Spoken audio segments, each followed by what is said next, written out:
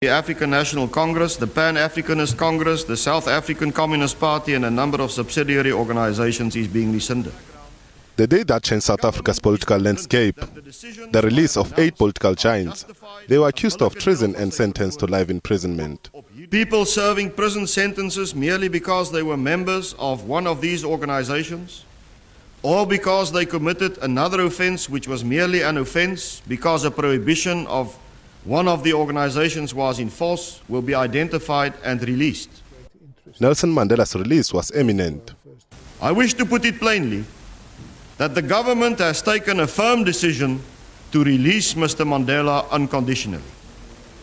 I am serious about bringing this matter to finality without delay.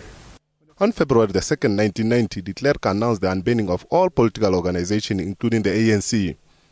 A few days later, the announcement that Mandela would be released on the 11th of February. 4 years later, South Africa's first democratic elections and Mandela's historic inauguration. Mhlaba, SABC News.